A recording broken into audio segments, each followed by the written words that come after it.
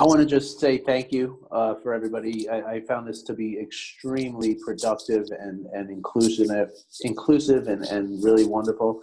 And I also wanted to say that in the event that I don't sign up for an empathy circle in the future, please just pencil me in. And if you need somebody because somebody doesn't show up, you can count on me because I really, really enjoy this and I want to be as part of as many of these as I can. Thanks for yeah, this is always cool. This is like my third or fourth one of these.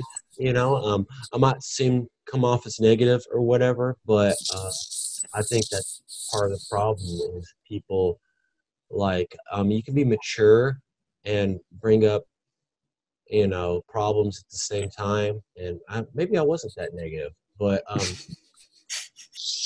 yeah, it's a good tool in the tool belt. I don't think it can cure everything, but No. it's an effective tool from what I've seen so far. I like. Well, I appreciate your honesty, and Yeah.